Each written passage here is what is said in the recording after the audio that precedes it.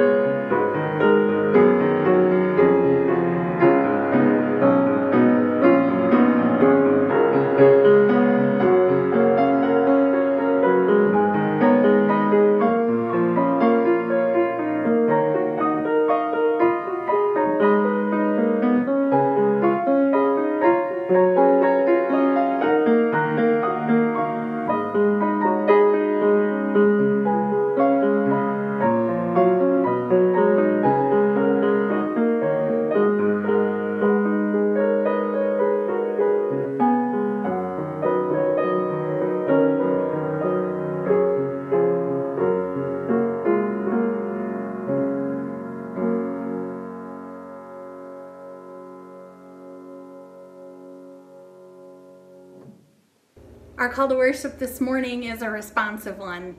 When you hear the words and one word says it all, I invite you to reply with, Alleluia, Jesus is risen. We call one another to worship. We thought the cross was the end. We thought that when the stone rolled over the tomb, that was it. But this is it. The cross is empty. The stone is rolled. There is life. And one word says it all. Alleluia, Jesus is risen. We thought you had said your final word. We thought those with power had won. We thought that when you cried out, that was it. But this is it. The word breathes. The powers are defeated. The final cry was only the beginning. And one word says it all. Alleluia, Jesus is risen. We thought that the story was finished. We thought that the hope had ended. We thought that when the tomb was sealed, that was it. But this is it. The story has just begun. The hope is newly born. The tomb is empty. And one word says it all. Alleluia. Jesus is risen. This is the news. Jesus is risen. This is the movement. Jesus is alive. This is the gospel. Jesus is with us. We thought that when they crucified you, death had defeated life, and that was it. But this is it. Love is stronger than death. And one word says it all. Alleluia. Jesus is risen. Friends, even as we celebrate this morning, we recognize that there is brokenness in this world. I invite you now into a prayer in recognition of the brokenness and the assurance of grace. Let us pray. Loving God, we come to the empty tomb. We see hurting before us in this world, and we know that collectively we share in that hurting. We come to the empty tomb. We search within ourselves, and we cannot escape that we can be caught up in the fear of the world or trapped in our own sense of wrongdoing. For some, a deep sense of loneliness or a frustration of what we could be but are not. We come to the empty tomb, and we lay before the living Christ our pain and our emptiness, and look to Jesus for hope. People of God, our wounds are deep. The wounds of the world are deep, but we need not dwell in the hurting any longer. For Christ is risen, and there is healing. For Christ is risen, and there is grace. For Christ is risen, and we are united by Christ's love and light. Thanks be to God. Amen. In response to this prayer, I invite you to join in singing Halle, Halle, Hallelujah.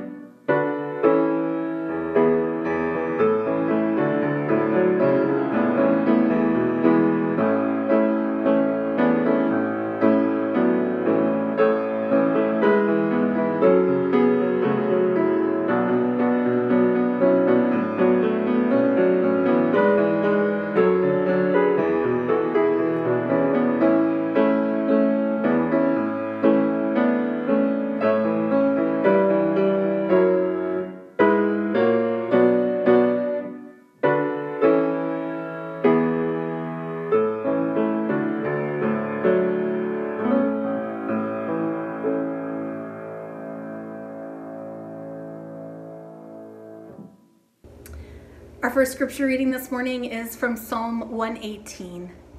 Oh, give thanks to the Lord, for the Lord is good. God's steadfast love endures forever.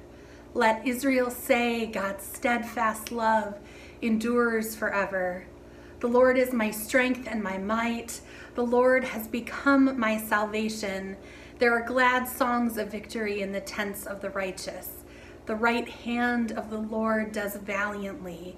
The right hand of the Lord is exalted. The right hand of the Lord does valiantly. I shall not die, but I shall live and recount the deeds of the Lord. The Lord has tested me severely, but he did not give me over unto death.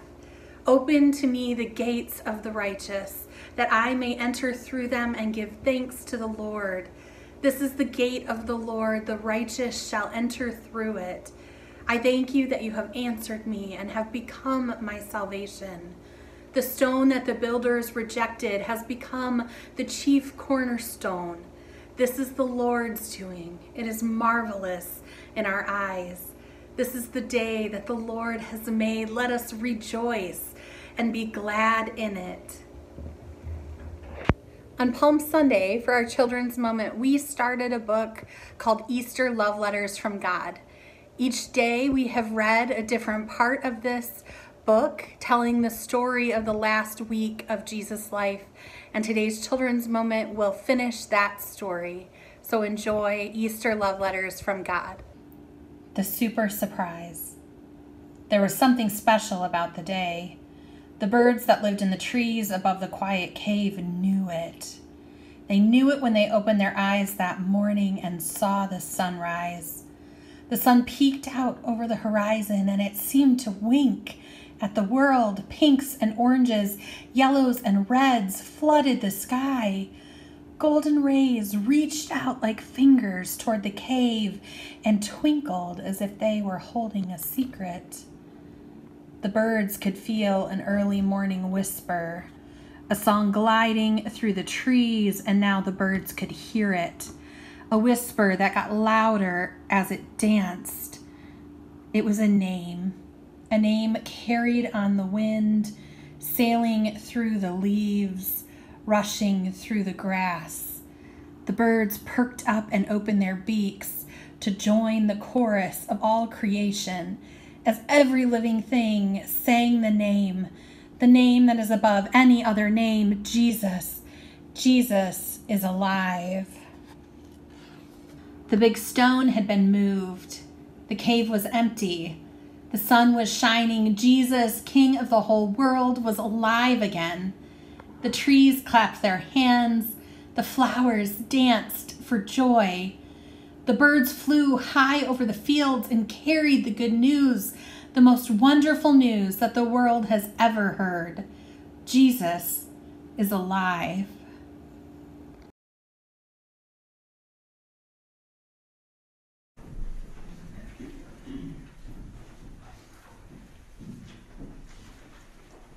Prepare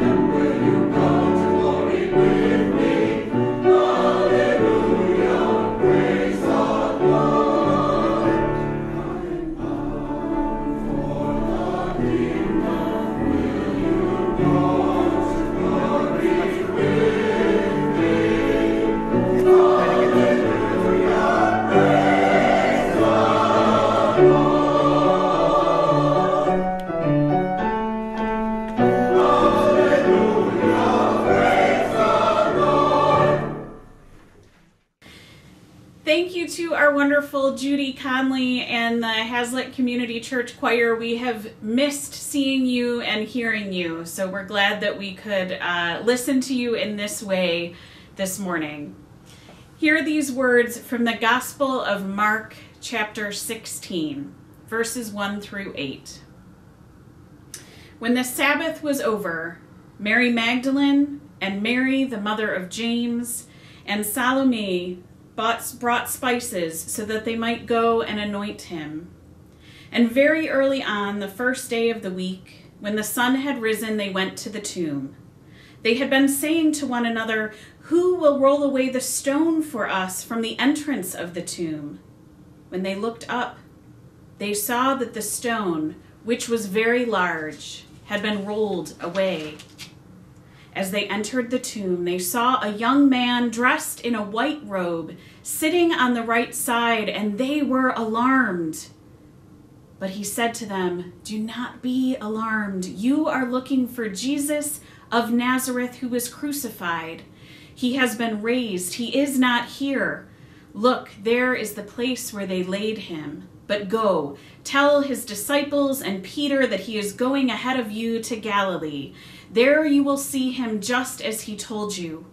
So they went out and fled from the tomb, for terror and amazement had seized them. And they said nothing to anyone, for they were afraid.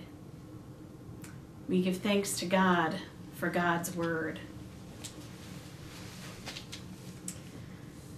There are three kinds of people in the world. Those who will finish a movie, a book, or a TV series, whether they're enjoying it or not, because they just have to know how it ends. Or those who are totally okay dropping a book, movie, or TV series at any point when it loses their interest, or when something else steals their attention. They don't need to know the ending. Then there are those who prefer choose-your-own-adventure books, or the newer choose-your-own-adventure Netflix shows that I'm just learning about.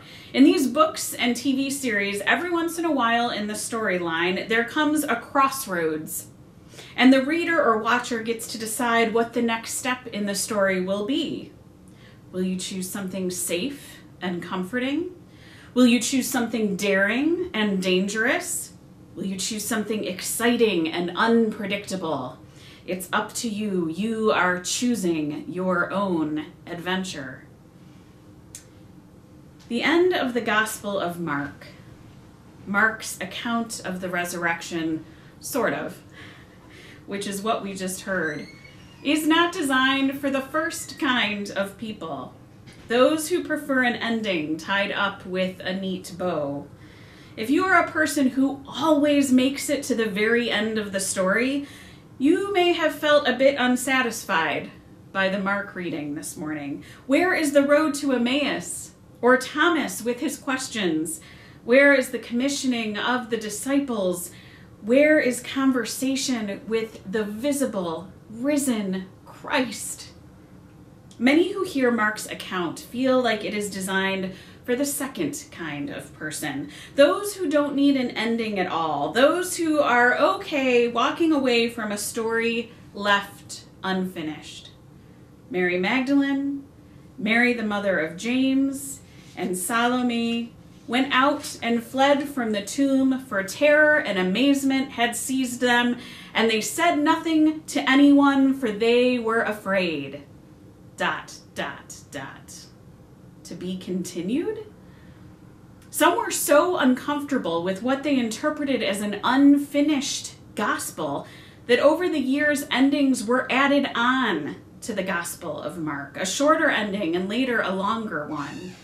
Check it out in your Bibles at home. You'll see that additions were added not once, but twice. But when I read or hear Mark's telling of the resurrection, I don't hear a tidy ending or an unfinished one. I hear an invitation to imagine. An invitation to imagine what Mary, and Salome did after leaving the empty tomb. You see, the women in this story were not strangers to choosing a brave path.